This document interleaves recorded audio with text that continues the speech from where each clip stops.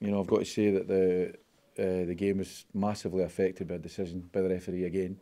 You know, a referee that we had in previous weeks that again had made a decision, a wrong decision, you know, up at Ross County, which was concurred by the official, the supervisor.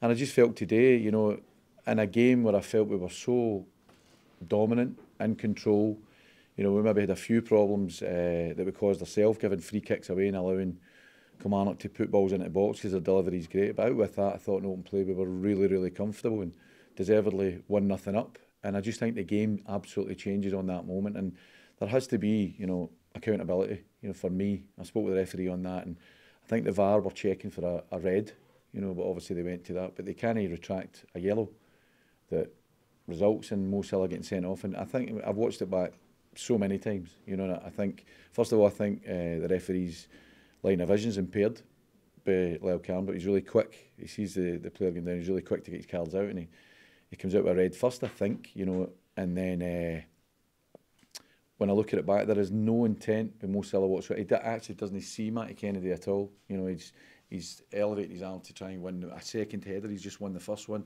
And Matty comes from there. Unless I've had a conversation with Matty as well, and he agrees, you know, that there was no intent, no recklessness, and it should not result in a red card, which massively affected the game.